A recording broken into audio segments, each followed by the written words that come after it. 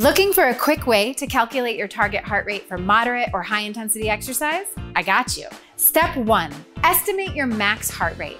The easiest way to do this is to subtract your age from 220. I'm 43, so for me, my max heart rate is somewhere around 177. Step 2, find your resting heart rate. If you wear a fitness watch, scroll to find your average resting heart rate for the last month before getting out of bed. Count your heartbeats for 30 seconds and multiply that number times 2. Step 3, find your heart rate reserve. This is the difference between your max heart rate and your resting heart rate. Step 4, find your target heart rate for your desired exercise intensity. According to the American Heart Association, for moderate intensity exercise, you should work out at 50 to 70% of your max heart rate. For high intensity exercise, you'd work out at 70 to 85% of your heart rate. Knowing your 70% threshold will help you stay on track to meet your exercise goals.